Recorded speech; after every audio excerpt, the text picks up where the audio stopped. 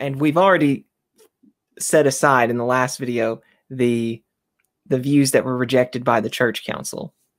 So you can pick it up from there. Yeah, good. So we've already set the parameters such that we can't.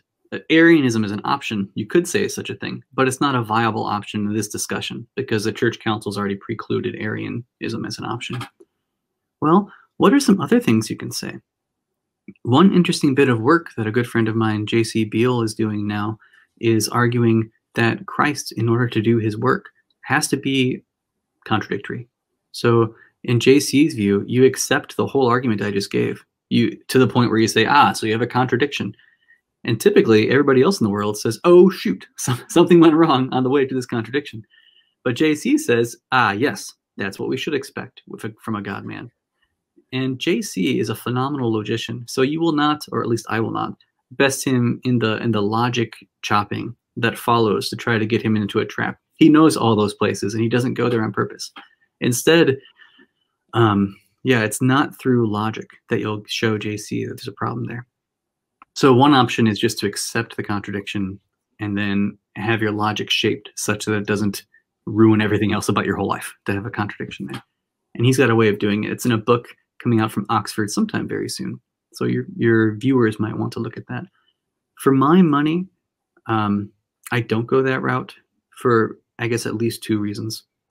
One reason I don't go that route is that for the life of me, though JC has it worked out very clearly, JC Beall, B-E-A-L-L, though he has it worked out very clearly, I just can't make sense of claims like this.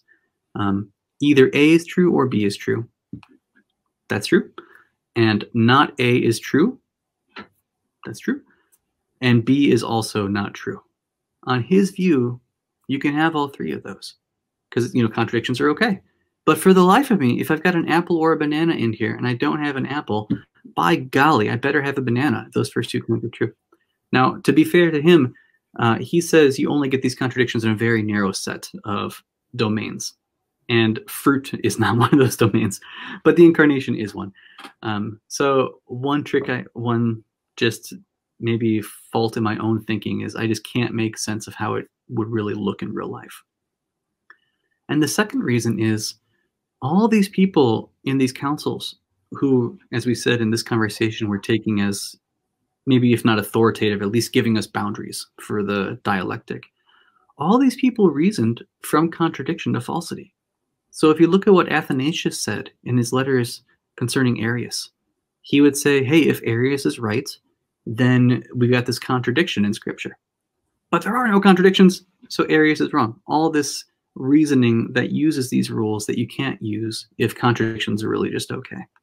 So part from the history of how these people in fact argued, and part from my own inability to see how in the world it would work, I don't go that route, but I just want to put it out there as one route you might investigate if you're interested.